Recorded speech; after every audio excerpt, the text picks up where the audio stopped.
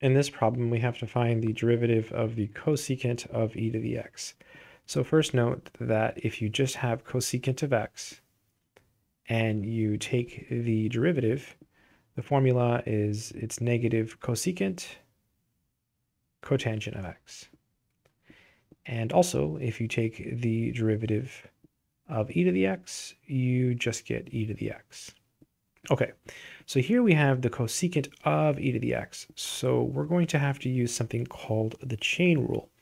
So the chain rule basically says that we take the derivative of the outside function and we leave the inside function alone. So it'll be negative cosecant of e to the x cotangent of e to the x, and then times, you multiply now by the derivative of the inside. So the inside function is e to the x, so you just write e to the x.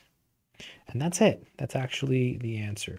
Just to recap, if you have f of g of x, this is the chain rule formula, and you take the derivative.